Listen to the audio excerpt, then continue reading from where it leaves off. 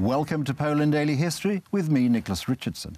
In this series of episodes, we're going to be looking at Polish history from a British perspective and also Anglo-Polish relations in a geopolitical context. And I'm delighted to have with me in the studio today Richard Berkeley, who is half Polish. He's been living in Poland for 20 years and is able to bring a unique perspective onto this subject.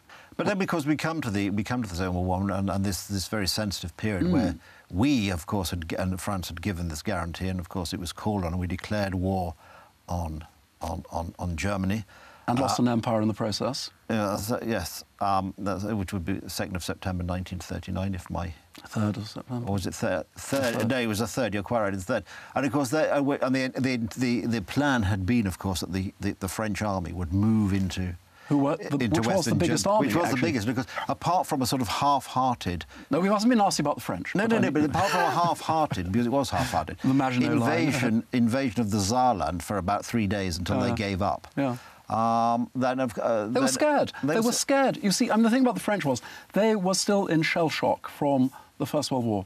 They had not recovered. Despite having the Maginot and despite having the biggest army. Despite having the biggest army, and despite actually being the most warlike nation on the European continent, the French were always the threat. They were they were the most militarised people, and until Bismarck, knocked the hell out of them in 1870. But even that, instilled in them a real fear. The irony is, now we know that, in fact, when Hitler invaded the Rhineland, his own general said, we cannot possibly beat the French, this is madness. Madness. And Hitler just said, don't worry, they won't attack. They won't attack, and he was right. His bluff, and I think his first bluff was caught and lost when he never expected the United Kingdom to declare war in September 1939. And he didn't want it to happen. No, he didn't want it to happen either. But England had no choice. Well, at that point, we had no choice. No choice. Then we entered, which is really a good example, I think, of this sort of Anglo-Polish this sort of mutual misunderstanding. Yeah. We entered this period which we call the phony war because between September 1939 and the Battle of Britain, not much happened.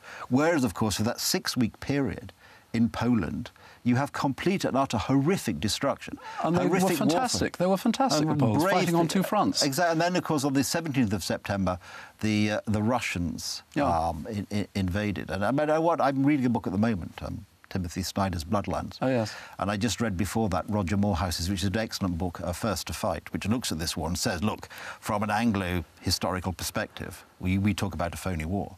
But it was very real war. Nothing phony for the people of Poland. And what I think is particularly shocking when you read this book is we sort of believe or half believe from history that the SS were nasty people, but the Wehrmacht was full of honourable soldiers.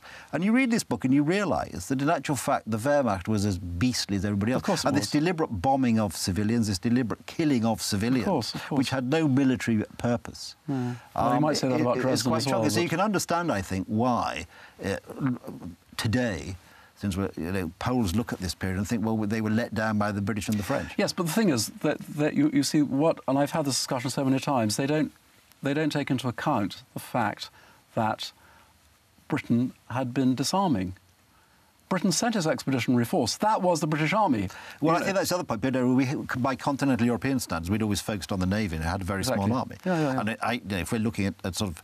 If the roles had been reversed, yes, the first thing I would have said to Poland is, thank you for this guarantee, where's your Navy? Yeah. And I wonder whether Beck and these other people thought about saying to the British, thank you for the guarantee, where's your army? Because the reality is that the French did have a big army, and that was expected. The French in action, it was the high command of the French that really lost the war. Because with all if they could have taken Berlin when Hitler was invading Poland. Exactly. They could have taken it, and they didn't. No, because they sort of gave... And then, of course, once that had been, and we had the Russian invasion, once Poland had sort of been neutralised, if I can use that word, then, of course, the Germans were then free to turn round and drive through...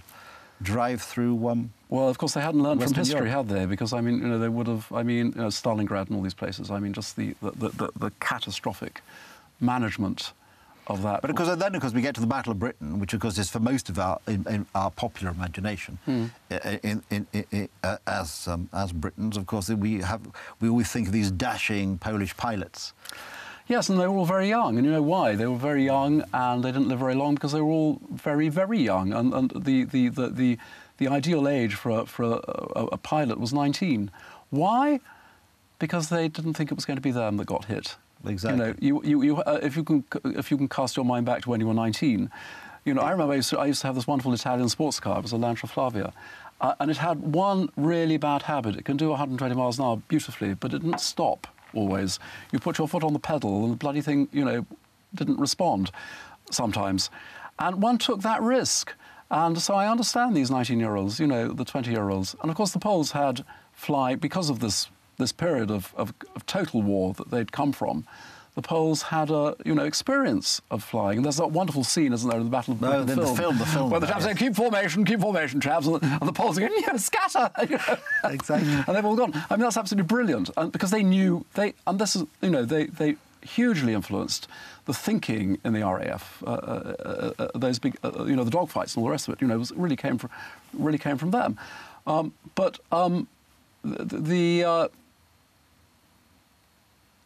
The other thing is, you know, where did Hitler's officer class come from? They came from the Junkers, and where was Junkerland? Junkerland was East Prussia, which was essentially this part of the world. Poland, exactly, yes. Where you had German landowners and Polish peasants, basically, which is interesting.